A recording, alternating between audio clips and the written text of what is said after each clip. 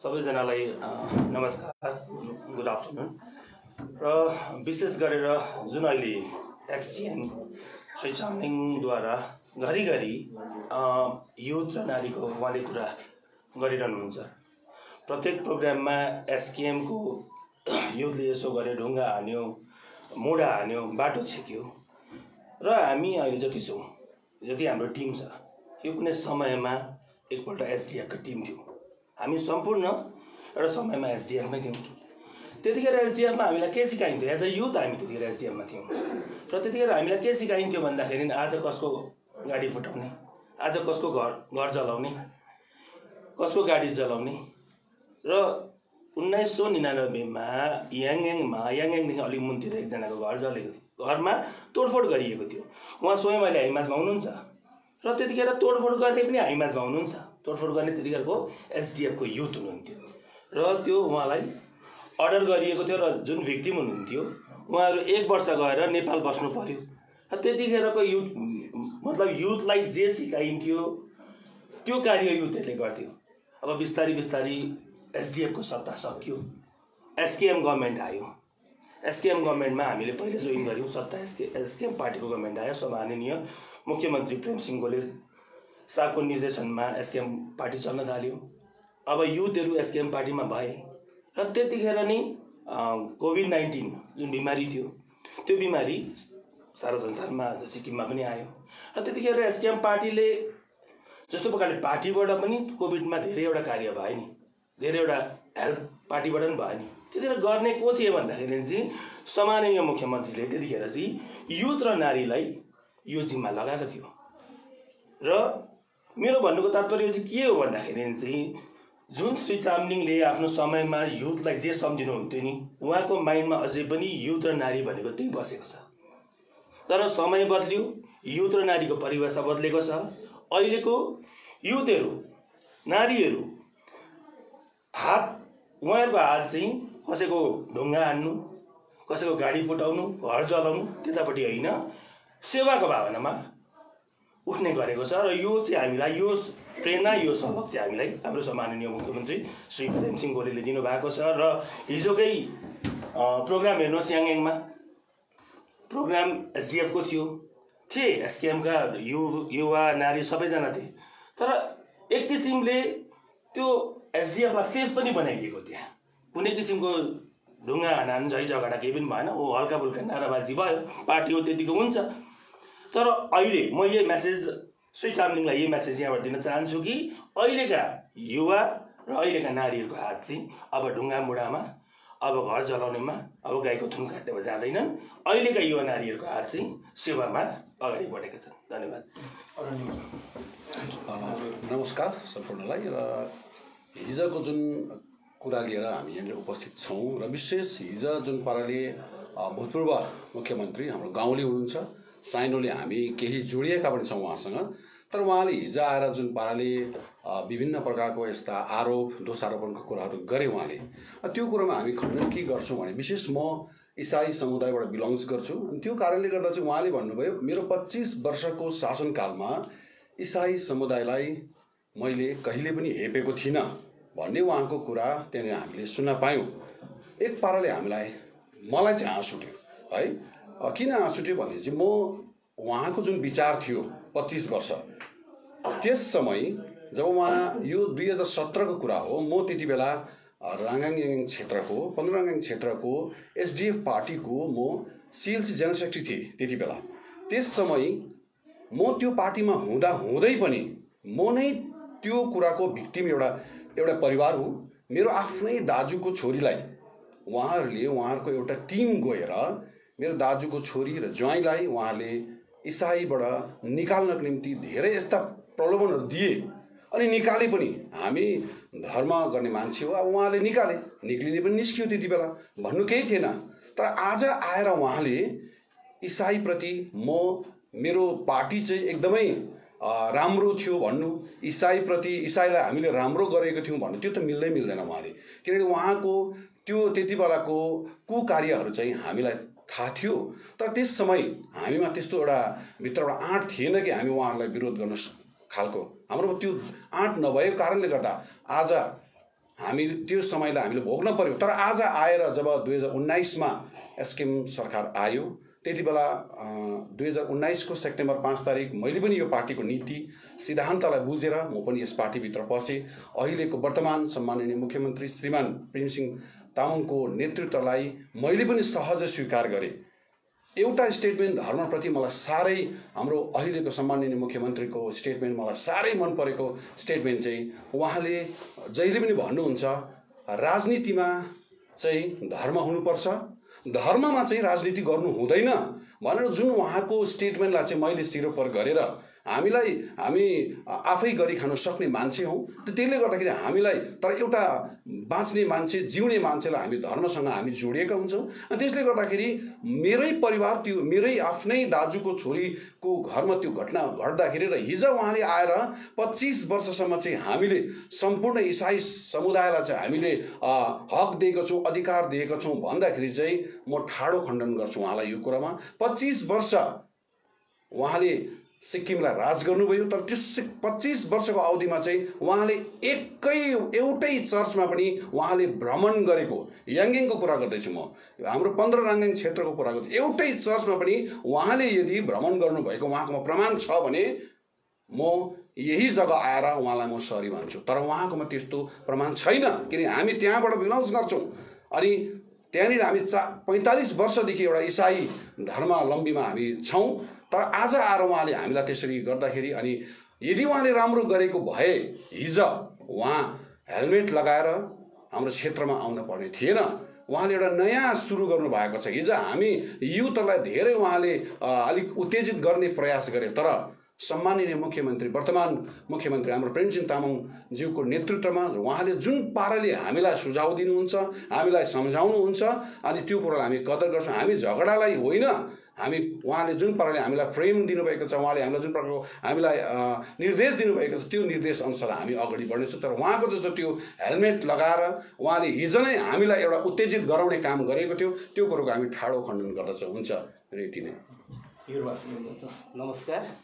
र विशेष गरेर हिजो जुन याङगाङमा प्रोग्राम भएको थियो है, जुन एसडीएफ पार्टीले एउटा प्रोग्राम गरेको तपाईँ हामीलाई सबैजनाले देख्यौँ है, तपाईँहरूले नै त्यसलाई कभर पनि गर्नुभएको थियो। र म चाहिँ विशेष गरेर चाहिँ के भन्न चाहन्छु भनेदेखिलाई चाहिँ यसमा जुन अहिले तपाईँ हामीलाई थाहा भएकै कुरा हो, जुन G20 समिट चलिरहेको छ सिक्किममा है, जुन चाहिँ एकदमै इम्पोर्टेन्ट एउटा प्रोग्राम भइरहेको छ।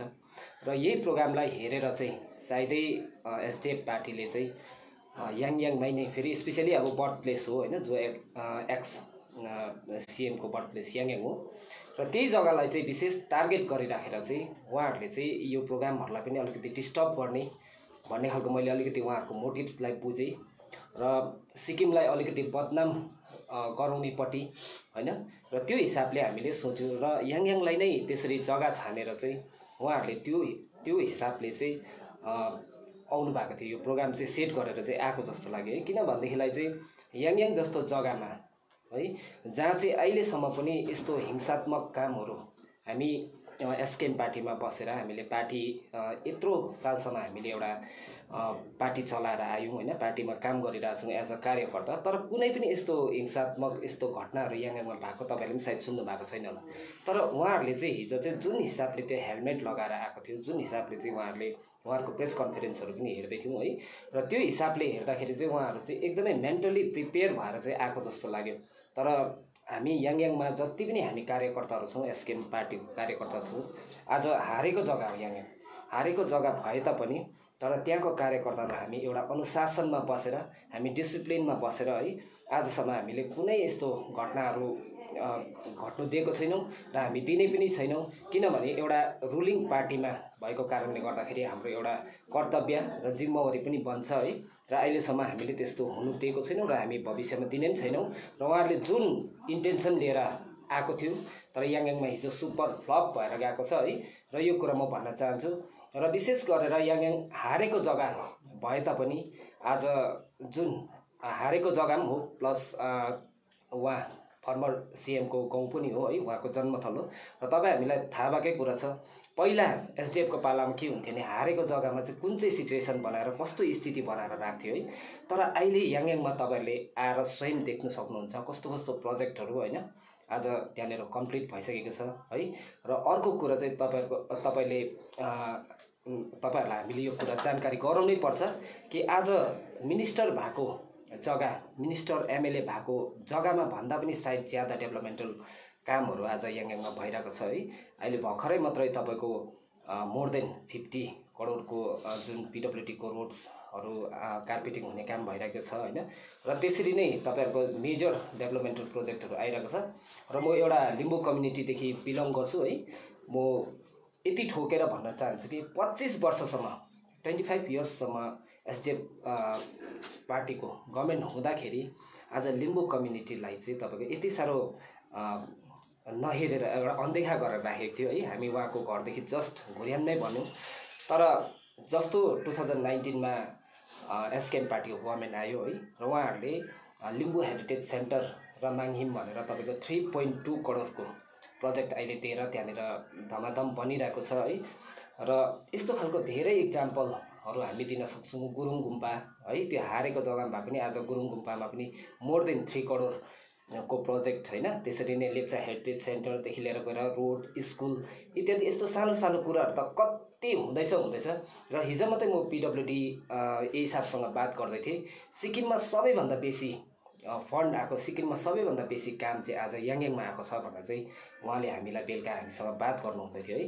र हारेको जग्गामा भए पनि आज जति पहिला उहाँ स्वयं हुँदाखेरि जति विकास डेभलपमेन्टल वर्क्स भएको थियो आज त्योभन्दा ज्यादा चाहिँ आज सम्माननीय मुख्यमन्त्री श्रीमान प्रेमसिंह तामाङ ज्यूको पालामा भइरहेको छ है।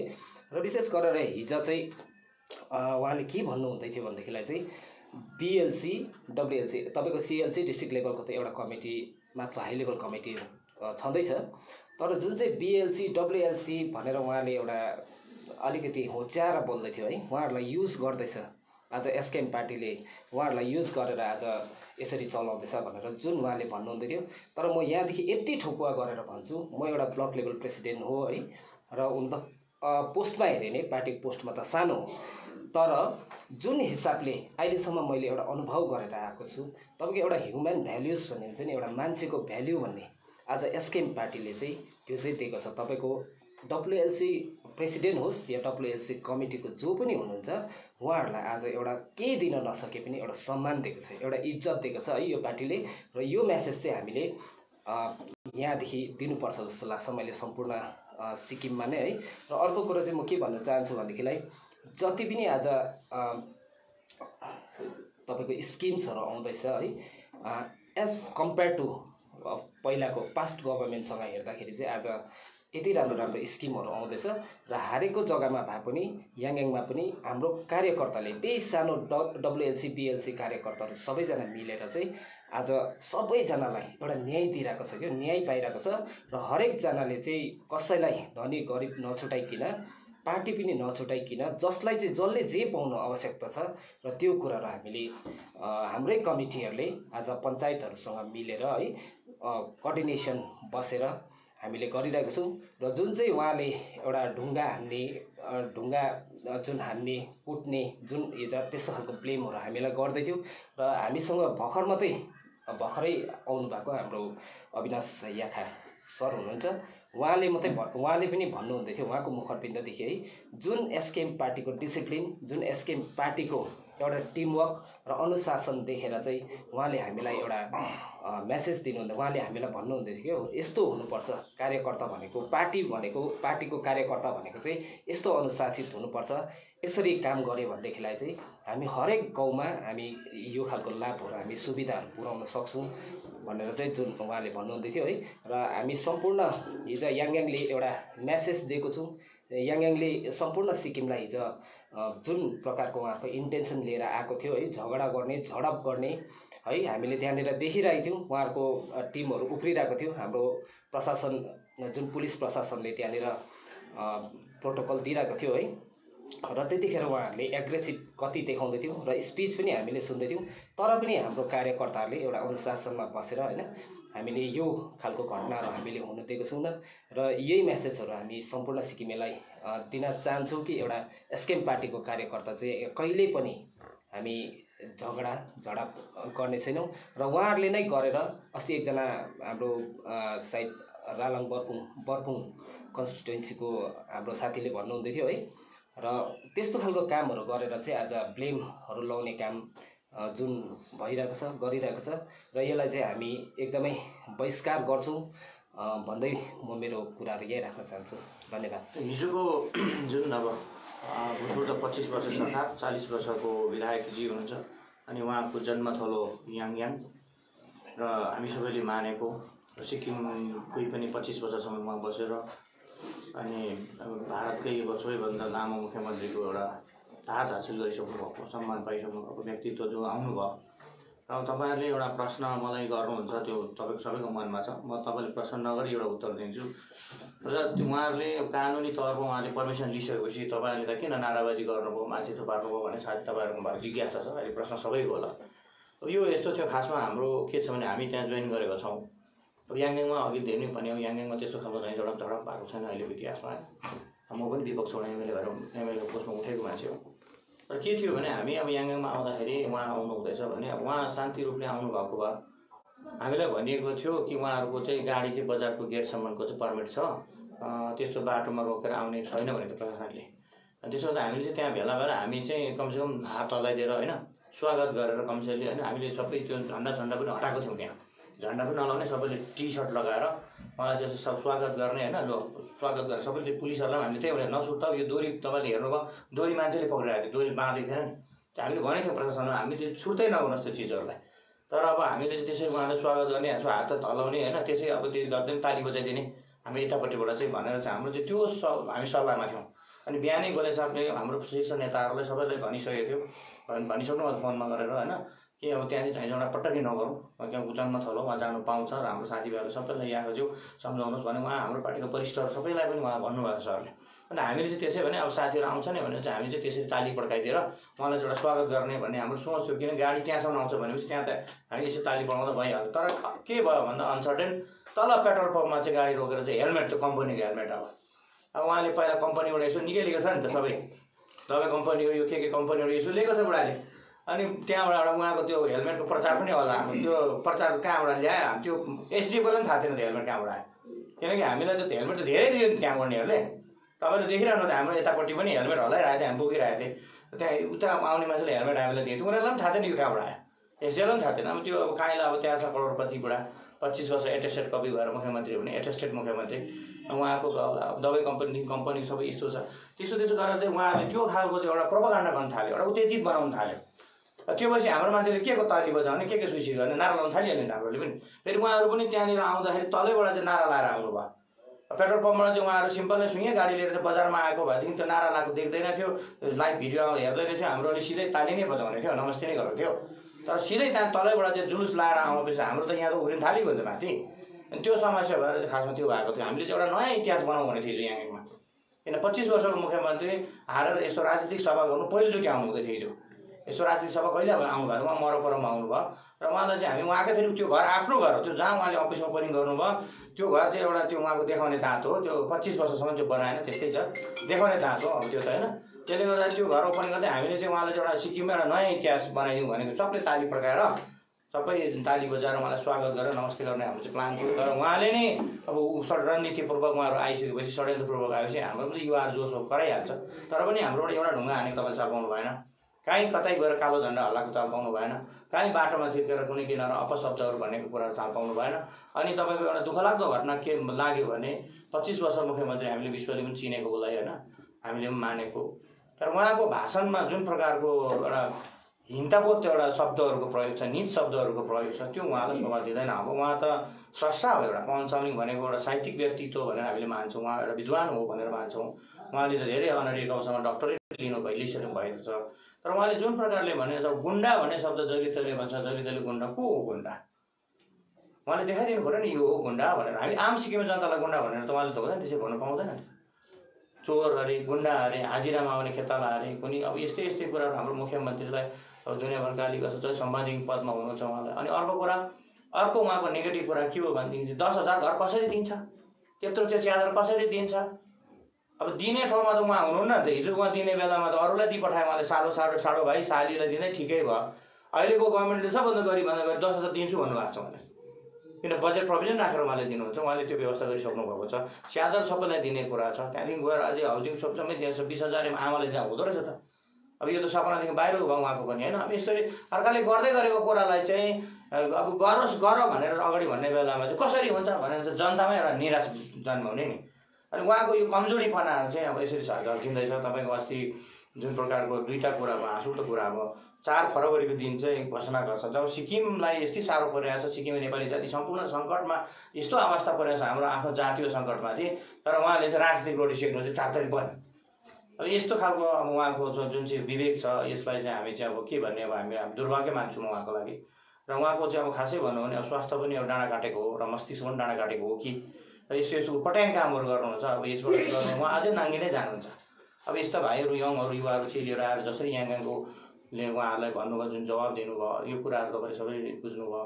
तर यस्तो चाहिँ हामी पवन चामलिङकोबाट चाहिँ एक्सपेक्ट गर्दैनौँ।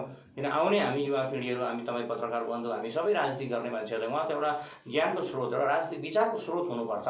तर यसरी यस्तो घृणित शब्दहरू प्रयोग गरेर यसरी मान्छेलाई उचाल्ने कुरा गरेर हेलमेट लाएर नौटङ्की गरेर चाहिँ यो तमासा गरेर चाहिँ आज उहाँले फेरि आफ्नो अब आफूभन्दा पनि आफ्नो छोरीको अब तपाईँको यहाँ छ होइन कोमल चामलिङलाई मुख्यमन्त्री बनाउने राजनीतिमा लाग्नु भएको छ। सिक्किम बचाऊ होइन परिवार बचाउको राजनीतिमा उहाँ हुनुहुन्छ होइन। हिजो देख्नुभयो तपाईँहरूले 25 वर्ष मुख्यमन्त्री हुँदाखेरि पार्टीको मिटिङ गऱ्यौँ हामीले। त्यहाँ कहिले पनि रूपेन चामलिङ, प्रतिमान चामलिङ, अशोक चामलिङ, सन्तबहादुर चामलिङ यिनीहरू त्यहाँ पार्टी अफिसमा आएको मैले चाल पाइनँ, मैले देखिनँ। किन म अपोजिसन हुँदा पनि त्यो याङगाङ हो, पोजिसन हुँदा मेरो अड्डा याङगाङ हो। तर हिजोको प्रोग्राममा त शाखा सन्तान सबै थियो। त भात पकाउने माइलाको जिम्मा प्रतिमान चामलिङ, एसबिआई ब्याङ्कबाट 1 लाख रुपियाँ पैसा निकालेर, गाडी भाडा जिम्मा काइला रूपनारायण चामलिङ, डुप्लिकेट डक्युमेन्ट। अब त्यहाँदेखि साइलाको जिम्मा त्यो अब चिया चमेनाहरू के खुवाउने अब हुन्छ नि कडाकुडीहरू, कान्छाको जिम्मा त्यही गाडी भाडाहरू सबै समाज मिलाउने। अब यसो गरेर दाजुभाइले चाहिँ परिवार लागेर चाहिँ उहाँले आज राजनीतिको अलिअलि रहेको झिनो आशाहरूलाई चाहिँ गोडमेल गर्दैछ र परिवार बचाउने विशुद्ध। अब तपाईँ त्यहाँनिर हेर्नुभयो जेठीपट्टि तादङको छोराछोरी पनि त्यहाँ थिए, हिजो कान्छीपट्टिको पनि सबै थिए त्यहाँनिर होइन। त्यो जम्मै उनीहरू आफ्नो आफ्नो परिवार मात्रै थिए त्यहाँनिर सबै। अनि यो देखेपछि चाहिँ अब सारा सिक्किमे जनताले पनि अब चाहिँ मान्नुपर्छ पवन चामलिङको राजनीति चाहिँ यो चाहिँ एउटा परिवार बचाउको राजनीति छ सिक्किमे जनताको लागि। अब उहाँको सोचै हाम्रो सिक्किमे जनताको लागि सापेक्षित छैन, फाइदाजनक छैन। आज उहाँको सोच युवामुखी छैन, सिक्किमेमुखी पनि छैन, सिक्किमवादी पनि छैन।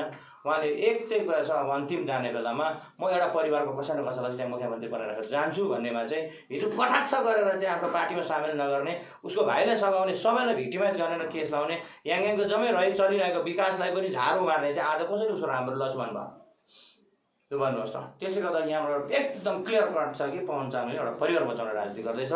सिक्किमे जनताहरू, सिक्किमे युवाहरू, बुद्धिजीवी, पढालेखा उहाँको जुन प्रकारको पवन चामलिङको त्यो एउटा गोहीको आँसु छ यसमा चाहिँ तपाईँ नझुकिनुहोस्, दिग्भ्रमित नहुनुहोस्। र आजको सिक्किमको समय सापेक्षित, आजको युवा सापेक्षित, युग सापेक्षित नेता जुन युवा नेता हुनुहुन्छ, जुन प्रकारले उहाँले सिक्किमलाई लगेर राष्ट्रिय क्षेत्रहरूमा यति सजिलो यति छोटो समयमा छिमेकी राज्यहरूसँग राष्ट्रिय लेभलसम्म उहाँले हाम्रो सिक्किमलाई त्यहाँ हाम्रो सम्बन्ध कायम गरेको छ र सिक्किमको सबै कुराहरू हुँदैछ। यसमा भरोसा गरौँ र उहाँसँग अगाडि लागौँ भन्दै म यो मेरो आजको प्रेस कन्फरेन्स यहाँ समाप्त गर्न चाहन्छु। धन्यवाद। हुन्छ, म उत्तर लिने भयो, तपाईँको प्रश्नको उत्तर एक गरेर लिने। मैले नै तपाईँको हिजो अर्को गर्दा लिएको थिएँ र अलिकति कन्टेन्ट चाहिँ के हुँदैछ भने जस्तै 25 वर्षमा केही पनि गरेको थिएन भन्ने चिठीबाट पनि आयो, युवाहरूबाट पनि आयो।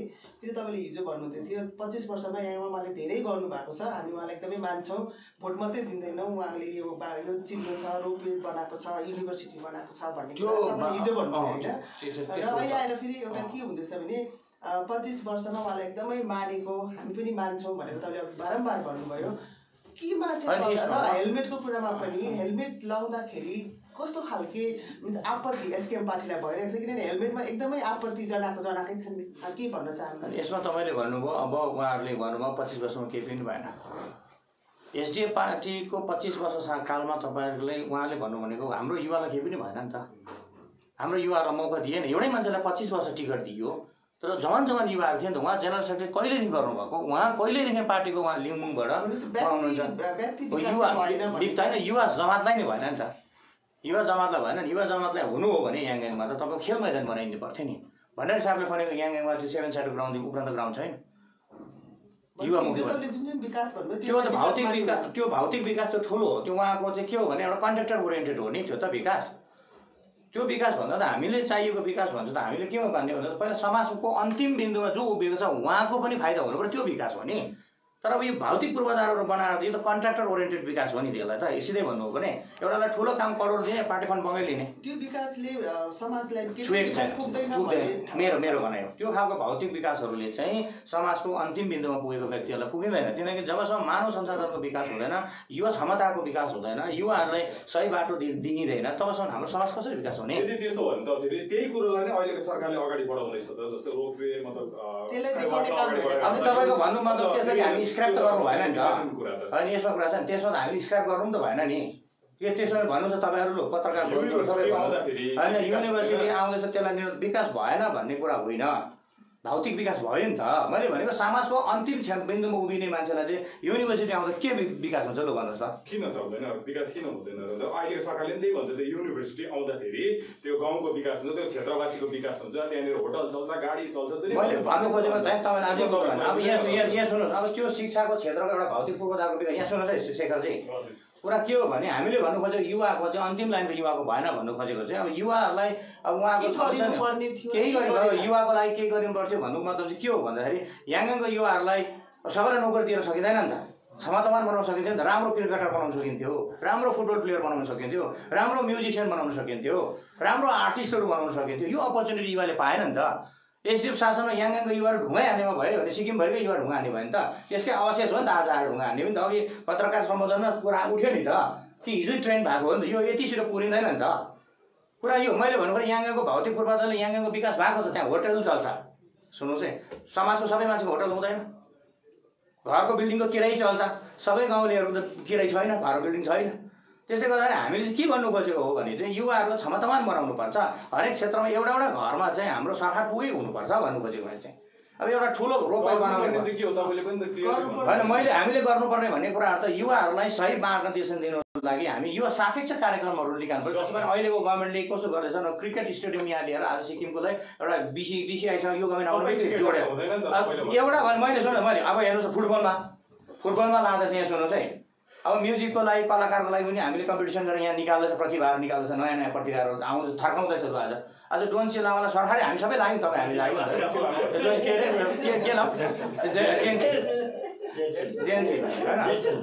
जेचेन डोमा लामा।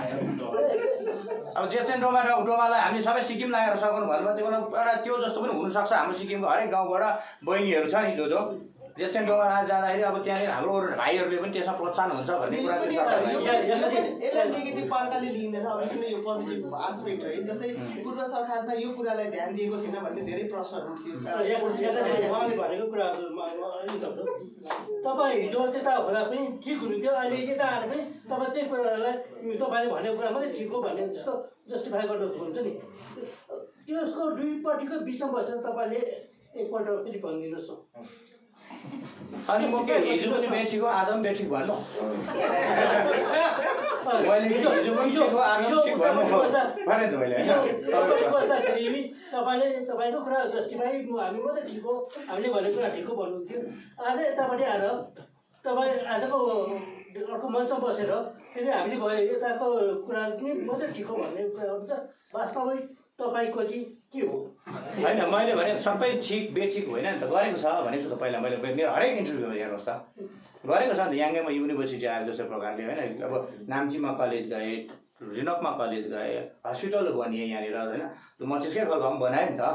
अब भएको छ त, यो भएको कुरालाई हामी भएको भनौँ न। तर आज योभन्दा अझै धेरै केही हुनुपर्छ र अब धेरै कुरा हुने हाम्रो नयाँ सरकारको जोसमा छ हुनु, उहाँले गर्नु हुँदैछ नि। आज त्यसकारण आज सबै युवाहरू सबै लागेर त्यहाँ लाग्दैछ त। उहाँ 100% फेल हुनु हो भने आज किन युवाहरूले सपोर्ट गर्छ र? लु भन्नुहोस् त। पार्टी कार्यकर्ताको आर्थिक विकास भएन भन्नु सानो भएको पार्टी कार्यकर्ताको त स्थानै थिएन, ढुङ्गा हाने मात्रै थियो नि त पहिलाको त। अहिले जस्तो अघि कुरा सुन्नु त सम्मान छ नि, इज्जत छ नि। आज मुख्यमन्त्रीले चाहिँ डाइरेक्ट पार्टी कार्यकर्ताले फोन गर्छ नि त। यो गभर्मेन्टमा चाहिँ 25 वर्ष अविनाशी आँखाले कहिले पनि पाउँछ भने फोन आएन मेरोमा।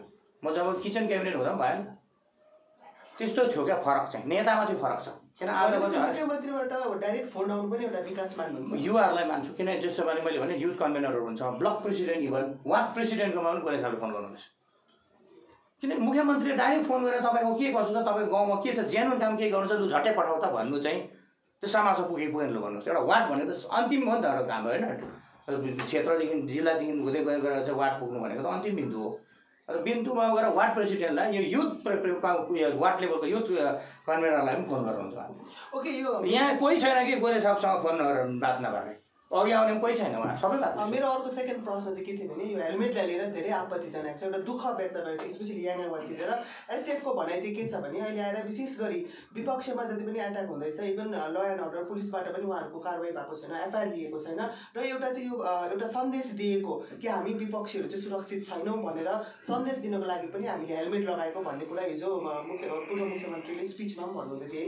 र यो हेलमेटको उहाँहरूको भनाइ स्पष्टीकरण त्यो छ भने एउटा हामी सुरक्षित छैनौँ, विशेष गरी विपक्षी नै सुरक्षित छैन भने आम जनता जन कसरी सुरक्षित हुन्छ भन्ने उहाँहरूको तात्पर्य थियो भने एकदमै मिन्स आपत्ति जनाइरहेको छ एसकेएम पार्टीबाट। याङवासीहरूले हेलमेट चाहिँ लगाएर किन आयो भन्ने कुराहरू भइरहेको छ नि त। यो याङवासीलाई मात्रै होइन, सम्पूर्ण सिक्किमको सत्ता पक्षलाई उहाँहरूले यो मेसेज दिएको भन्ने उहाँहरूको भनाइ छ, के भन्न चाहनुहुन्छ? यो त मैले एक शब्दमा भन्नु पऱ्यो भने इट्स टोटली पोलिटिकल स्ट्यान्ड हो। किन जुन प्रकारको उहाँको त्यो घोडा आया भनेर भुइँमा बसेपछि र 4 फरवरी बन्द भइसकेपछि जुन प्रकारले चाहिँ युवाहरूले उसको प्रतिकार गरेर ढुङ्गा बसाए नि, त्यहाँदेखि अहिले एसडिएफको ग्राफ त 0 होइन। लु भन्नुहोस् त, पोलिटिकल कुरा गरेको मैले, राजनीतिक कुरा गरेको भनेपछि अब कहाँबाट उठ्ने भन्दा त याङगाङ चाहिँ उहाँको त्यो जन्मथलो हो नि त, यहाँ त मलाई ढुङ्गा हान्दैन भन्ने कुरा उहाँलाई पक्का थाहा थियो नि। ढुङ्गा हान्यो भने त्यस्तो लाएको ढुङ्गा थाम्छहरूले चाहिँ त्यो हेलमेटले यी खुसीले फुट्छ त्यो नाथे होइन। लु भन्नु त्यो त स्टन हो नि, त्यो ढुङ्गा थाम्ने कहाँ हेलमेट हो त, त्यो त स्टन गरेको। यहाँ मेरो ठाउँमा ढुङ्गा हान्दैन, म यहाँबाट चाहिँ पब्लिसिटी स्टन गरेर उड्छु भनेको, तर उहाँको नाटकमा उहाँकै फर्छ, उहाँले थापेको पल्छीमा उहाँकै पर्नु भयो। अब यो हेलमेटको कुरा छ, हेलमेटको काण्डमा चाहिँ के हो भने यो चाहिँ नौटङ्की हो, नाटक हो। अनि उहाँले चाहिँ आफ्नो गुमेको सत्ता फेरि फर्काउनेको लागि एउटा मुनि फ्युल थपेको मात्रै हो, र परिवार बचाउने राजनीतिमा उहाँले एउटा थप्नु खोज्यो, आयन थप्नु खोज्यो, तर उहाँ टोटली फेल छ। र सिक्किमे जनताले उहाँको नाटक बुझ्नुपर्छ र बुझेको हुन्छ। तपाईँले एउटा गम्भीर आरोप लाउनुभयो नि, एउटा धर्म रूपान्तरणको है, जबरजस्ती धर्म चेन्ज गर्नु लाउने भन्ने कुरा तपाईँले अलिकति चाहिँ स्पष्ट पारिदिनुहोस् न। एक्चुअली कसले चाहिँ त्यो करलाई, उहाँले के पूर्व मुख्यमन्त्रीले नै हो, उहाँकै निर्देशमा तपाईँ त्यो भन्नु सक्नुहुन्छ या भन्नु चाहनुहुन्छ कि कसले चाहिँ गर्यो? अनि त्यति गम्भीर एउटा जुन अपराधै मानिन्छ है, त्यति गम्भीर एउटा उयो हो है, त्यसमा बारेमा कुनै प्रकारको तपाईँले मतलब आफ्नो तर्फबाट है त्यसको विरोध जनाउने कुनै कानुनी तौरमा त्यस्तो के भयो कि भएन, यसलाई अलिकति स्पष्ट पारिदिनुहोस्। त्यति बेला तपाईँको यो 2017-18 को कुरा हो, र त्यति बेला उहाँले जुन पाराले मेरो दाजु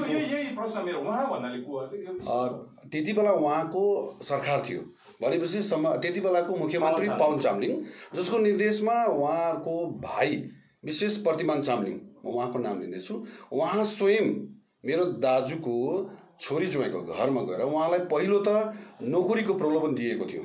अनि त्यो कुरा हामीले पछिबाट सुन्न पायो, नोकरीको प्रलोभन, अनि केही कुरो उहाँलाई आश्वासन दिएको थियो, तर पछि गएर त्यो कुरो पनि उहाँहरूबाट पुरा भएन। तर त्यति बेला उहाँहरूलाई हाम्रो परिवारको पक्षबाट हामीले केही पनि, किनभने धर्म यस्तो कुरो हो जसलाई स्वतन्त्र रूपले हामीले लिन सकिन्छ। म जुन जग्गामा छु म स्वतन्त्र प्रकारले छु, अनि उहाँहरू जहाँ छ उहाँहरू आफ्नो स्वतन्त्र हिसाबले छ। त्यति बेला त हामीले चाहिँ यस्तो सोच्यौँ अब यदि छोरी ज्वाइँहरूले त्यो कुरो इच्छा गर्छ भने इट्स ओके, तर पछिबाट यो कुरा सुन्न आउँदाखेरि चाहिँ हामीलाई अति नै दुःख लाग्यो। त्यही दिन नै हाम्रो परिवारमा एउटा कुरा त्यही दिन सल्लाह भयो, त्यही दिन हामीले छलफल गऱ्यौँ। हामी प्रार्थना गर्ने मान्छे हो, एउटा इसाई समुदायबाट बिलोङ्स गर्ने मान्छे चाहिँ हामी परिवारमा प्रार्थना हुन्छ। हामीले एउटै कुरो चाहिँ सुरु गरेको त्यो दिन, एउटै कुरो चाहिँ भन्यौँ, आजदेखि मिस्टर चामलिङको याङगाङवासी हो, मिस्टर चामलिङको चाहिँ काउन्टडाउन आजदेखि चाहिँ बिगिन्स भयो भनेर चाहिँ हामीले त्यही दिन सुरु। त्यस्तै हुँदै हुँदै 19मा जब उसको सरकार गयो, अनि अहिले आएर अघि मैले भने तपाईँको एकैपल्ट पनि याङगाङ क्षेत्रमा लगभग अहिलेको उसमा हेर्नु हो भने, क्यालकुलेसनमा हो भने 40देखि 45वटा चर्चहरू छन्। हामीले आफ्नै प्रकारले त्यहाँ निर्माण गर्यौँ। यदि उहाँ त्यहाँनिर एकदमै उहाँको विचार स्वच्छ थियो, यदि इसाईप्रति उहाँ राम्रो हुनुहुन्थ्यो भने एउटै चर्चमा गएको, भ्रमण गरेको र एउटा चर्चलाई उहाँले पूर्ण रूपले सहायता गरेको चाहिँ उहाँले प्रमाण दिन सक्यो भने म यही क्लबमा आएर म माफ माग्न तयारी छु। तर पछि तपाईँको एउटा कुरा पछि 2019 मा जस्तो इलेक्सन सिद्धियो एसकेएम सरकारमा आयो त्यसको बादमा अझै उहाँले एउटा कुरा चाहिँ पोलिटिक्स गरे। त्यसको बादमा म चाहिँ त्यति बेला अलरेडी यता एसकेएममा आइसकेको थिएँ। म जुन चर्चबाट बिलोङ्स गर्छु Himalayan free church of Yangang जहाँबाट म बिलोङ्स गर्छु उहाँले हामीले एउटा चर्च निर्माण गर्दै थियौँ। त्यहाँनिर चर्चमा विभिन्न पार्टीसँग रिलेटेड मान्छेहरू हुन्छ। एक दुईजना व्यक्तिसँग फोन मार्फत फोन गरेर चाहिँ हाम्रो चर्चमा आएर उहाँले पाइला टेक्नुभयो जब उहाँ विपक्षमा हुनुभयो। त्यसो भने उहाँको विचार यसरी बुझिन्छ कि उहाँ चाहिँ कम्प्लिट धर्मलाई उहाँले राजनीति गर्नुहुन्छ। तर यहाँ आएर अघि मैले भने नि सम्माननीय मुख्यमन्त्री श्रीमान PS गोले तामाङजीको नेतृत्वमा चाहिँ अहिले उहाँको स्टेटमेन्ट अघि मैले पनि उहाँले चाहिँ जहिले पनि भन्नुहुँदैछ कि राजनीतिमा चाहिँ धर्म हुनुपर्छ, धर्ममा राजनीति होइन। उहाँले चाहिँ पूर्व सरकारमा हुँदा उहाँको कार्यकालमा चाहिँ धर्ममा राजनीति गर्ने र त मेरो दाजुको छोरी ज्वाइँलाई चाहिँ इसाईबाट निकालेर उहाँलाई अर्को धर्म लग्यो। हामीले भन्नु केही थिएन, इसाई हो, हामीले प्रार्थना चाहिँ गरेको पक्का हो। हामीले उहाँलाई कुनै प्रकारको दोषारोपण गरेनौँ, विरोधाभास पनि गरेनौँ। तर एउटा भनाइ छ नि माथिबाट जब मारिन्छ नि त्यो चाहिँ सक्दैन खप्नु, किनभने हामी हुनु त मान्छे नै हो नि। उहाँको घमण्डले होला त्यति बेला, उहाँको पावरले होला, तर त्यो जम्मै कुरो उहाँको सकियो। अनि आज आएर उहाँले हेलमेट लगाएर आउने स्थिति चाहिँ उहाँ आफै सृजना गर्नुभएको याङगाङको लागि। त्यसले गर्दा मेरोबाट भनाइ यही छ। यसमा थप प्रमाण शेखरजी, राङगाङ गाउँमा चामलिङ परिवारहरू लगभग 170 भोट छन्। त्यसमा कुल मिलाएर तपाईँको 45 देखि 55 घर छन् जम्मै मिलाएर। त्यही भित्रबाट अहिलेको डाटामा चाहिँ 7 घर चाहिँ क्रिस्चियन समुदाय हुनुहुन्छ उहाँको भित्रबाट, फ्यामिलीभित्रमा। अनि भदौरे र वैशाखी भनेर वर्षमा 2 पल्ट उहाँको चुला पितृपूजा हुन्छ चामलिङहरूको। अनि भुरबेसीमा गराइन्छ, सबै गाउँले लगिन्छ। क्रिस्चियनलाई अहिलेसम्म अलाउड छैन। अनि एक समय म मुख्यमन्त्री हुँदाखेरि यो घटनामा 2017 मैले भनेको टाइममा 2017 यसरी नै हामीले लाने भनेर वैशाखमा चाहिँ सबै जाँदाखेरि 2 परिवार, कुबिरमान राईको परिवार, मनप्रसाद राईको परिवार चाहिँ गाडीमा चढेको अरूसँग सन्तानहरूसँग मुख्यमन्त्रीले बोलायो भन्दाखेरि चाहिँ गाडीबाट तानेर झारेको। उहाँहरू अहिले पनि एसकेएम पार्टीमा हुनुहुन्छ। त्यतिखेर 19 मा उहाँले समाउनु भएन। अनि त्यो छ भने एउटा दिलकुमार चामलिङ, पवन चामलिङको काका काइलाको छोरो दिलकुमार चामलिङको परिवारमा चाहिँ एउटा राईहरू सबै भेला मेरो छेउमै पर्छ। 2009 मा म जुन बेला कङ्ग्रेसमा थिएँ त्यो बेला चाहिँ सबै उहाँ क्रिस्चियन हुनुभएको थियो। उहाँको परिवारलाई चाहिँ आएर चाहिँ अर्को एउटा राई परिवार लगेर चाहिँ पवन चामलिङकै भाइ माइला अघि नाम आए प्रतिमान चामलिङ, उहाँको नेतृत्वमा अनुज चामलिङ भन्ने पञ्चायत हुनुहुन्छ एक्स र उहाँ उसको बाउ हुनुहुन्छ। उहाँले चाहिँ चिन्डोबाट पानी खनाएर चाहिँ एउटा परिवारलाई चाहिँ क्रिस्चियनबाट चाहिँ निकालेर हिन्दूमा यतिखेर चाहिँ हाम्रो चुलामा ल्याएको छ। अहिलेसम्म पनि उहाँ चाहिँ यतै हुनुहुन्छ, उता क्रिस्चियन फर्किनु भएको छैन। अनि यस्ता उहाँले क्रिस्चियन विरोधी काम त गरेकै हो, जात विरोधी काम गरेकै हो। यो कुरा त मैले 2009 को मेरो कोले भाषण सुन्नु भएको छ कङ्ग्रेसमा हुँदाखेरि मैले त्यतिखेर पनि बोलेकै हो। अनि यो चाहिँ हो, यस्तो चाहिँ थियो नि। एउटा त्यो उहाँले भन्नुभयो नि त्यो 1999 मा ढुङ्गा हानेर घर भत्काइ माग्नेहरू पनि हामी सँगै छौँ अहिले भनेर भन्नुभयो। त्यो को हुन्छ अलिकति पनि बताइदिनुहोस्।